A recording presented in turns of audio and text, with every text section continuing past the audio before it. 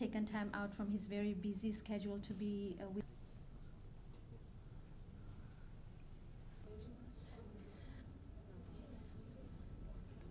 members of the private sector organizations, civil society groups, ladies and gentlemen, Bulavinaka to you all.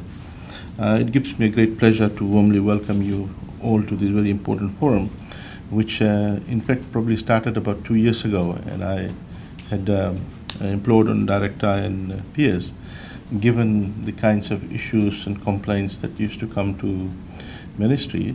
I said that we need to undertake roundtable discussion, primarily to ensure that all investors or potential investors have full information about environment, legislations, expectations from us, and how we can work together. The idea is to facilitate investment, growth, development without compromising on our environment. So I want to thank you all for coming here today.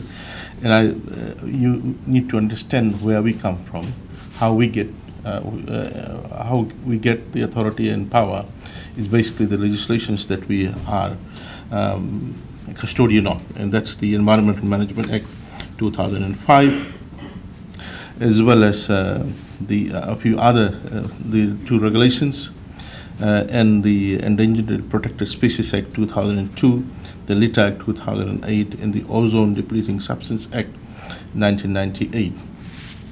So, ladies and gentlemen, these legislations, we hope to protect our unique biodiversity and our endangered species, both on land and ocean, ensure that our natural environment remains intact and ecosystems are fully functioning, waste is managed, emissions are within acceptable environmental standards set out by the Department of Environment. So the entire vision is to ensure that the state of environment that we were endowed with, the state of environment that was passed on to us by our forefathers, at least we must ensure that we leave the state of environment in in the same manner for our future generations. That's our responsibility, that's our obligation, and we must ensure that the state of environment, the natural resources is intact. There are times when we are really struggling to see how we can meet the demands of the stakeholders, the investors, with respect to investment projects when it could have an impact on the environment, and that's where we come in and walk you through. The idea is to walk you through, walk you through to ensure that we don't breach any of the legislation, which means that we look after our environment and resources, natural resources, but at the same time we attract and we get you to make the investment and necessary investment. That is in national interest. Both is in national interest. National interest to ensure that we grow and develop it. We are in a development stage where we need to attract investment. We need to grow. We need to develop. We need to expand growth. I am the Minister of Agriculture as well. And when we want to expand agriculture and bring new land under agriculture production, I also hold the portfolio of environment, and where we need to clear this land and bring it under production. So it's not an easy job, but once we have a common vision, and once we understand the importance of environment and natural resource, there is ways of ensuring that we come up with a Pareto optimal solution. A Pareto optimal solution is one where no one is worse off, but someone is better off. The investor is there, and we allow the investor to make the investment, but no one is made worse off. The custodian of natural resources, the people of the country who look forward to use the natural resources. Yesterday I was at an event in Nandi. We were there as well, opening up a workshop with regard to managing of litter. People think that they are able to protect their own plot of land, their quarter-acre block or their residential area.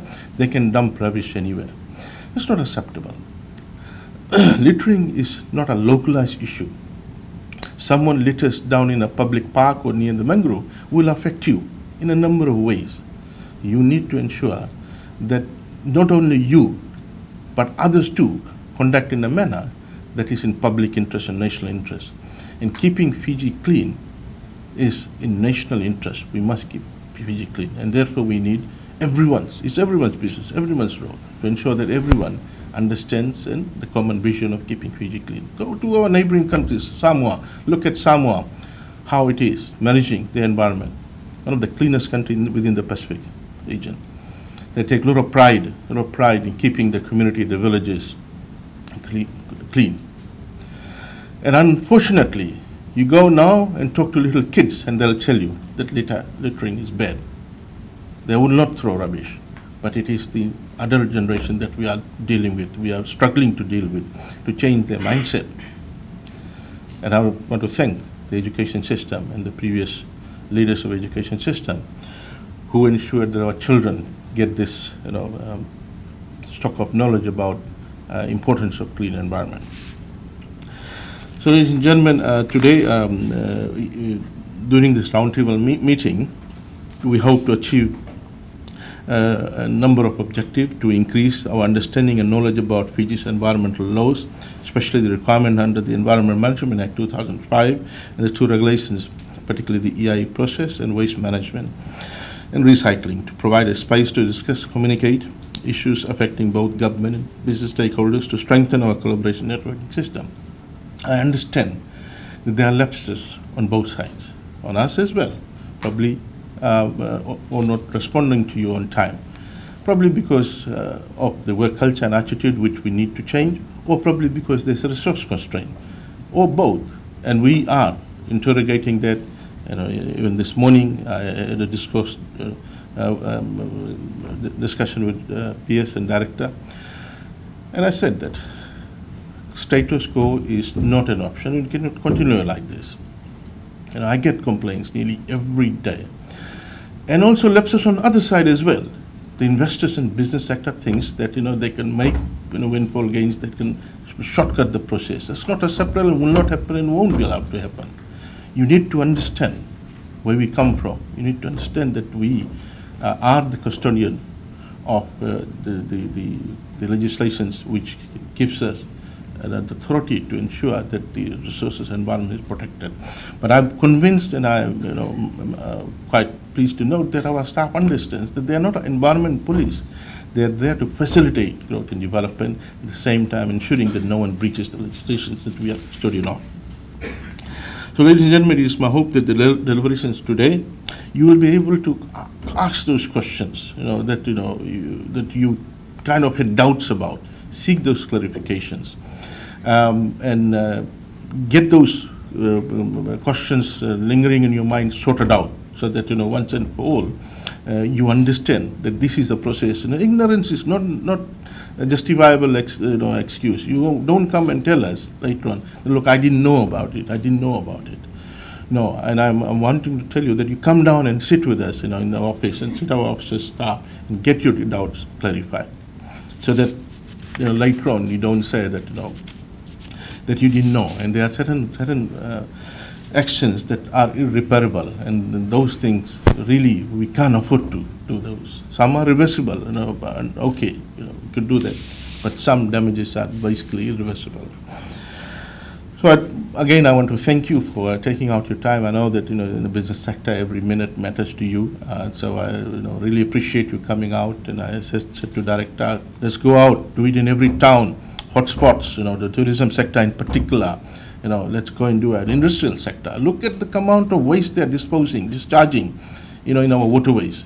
All those things, whether they are permit holders or not, whether they are, if they are permit holders, are they discharging on the limit given on their permit? These are some of the things that, if you think that we are hard, no, not yet.